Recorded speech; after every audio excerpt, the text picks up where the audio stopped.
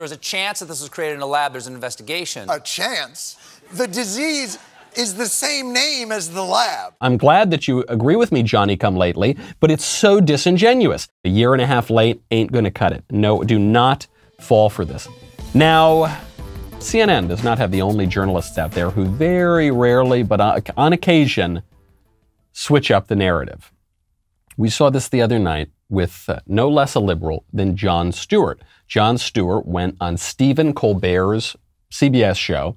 These guys used to work together on Comedy Central, at The Daily Show, The Colbert Report. Now they're coming, and they actually disagreed. These are both dyed-in-the-wool liberals.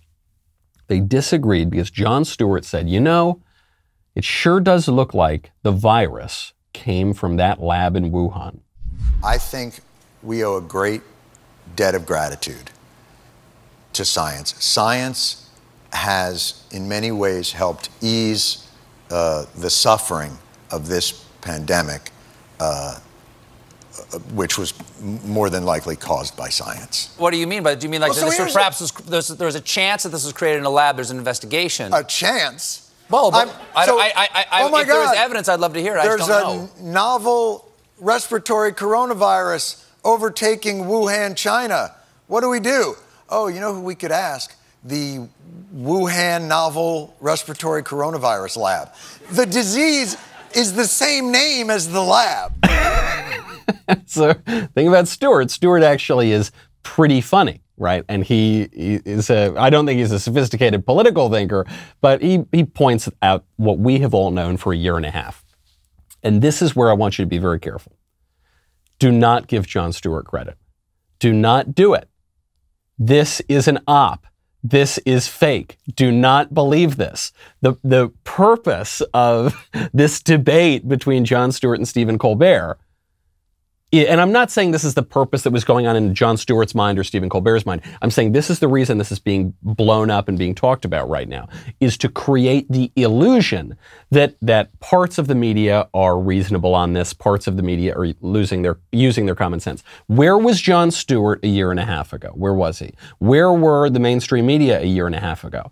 He's right. Yeah. Oh, the novel coronavirus that was found in bats is discovered right next to the novel coronavirus in bats laboratory in Wuhan.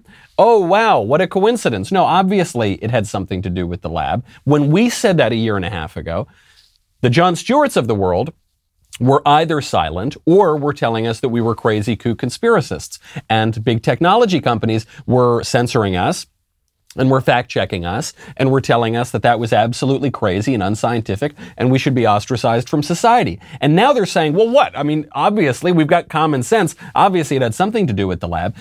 Yes, that's true. I'm glad that you agree with me, Johnny-come-lately, but it's so disingenuous because you had to cover it up a year and a half ago because it contradicted your political agenda, and it would have put into greater peril the 2020 election that you were trying to win, and it would have given Donald Trump credit for being obviously correct at the time that they all said, no, he's a racist, he's unscientific, he's a rube, he's an idiot. Trump got, I want to say, 97 out of 100 things right on the coronavirus. The mainstream media and the Dr. Fauci's and the Democratic Party got, I was going to say 3 out of 100 things right. I think it's 0 out of 100 things right on the coronavirus.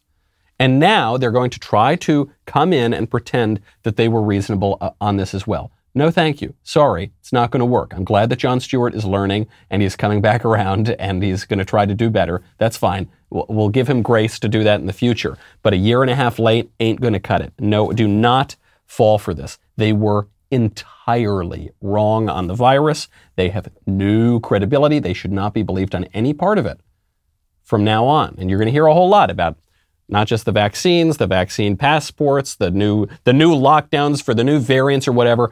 Don't believe them. Don't believe them about any of it.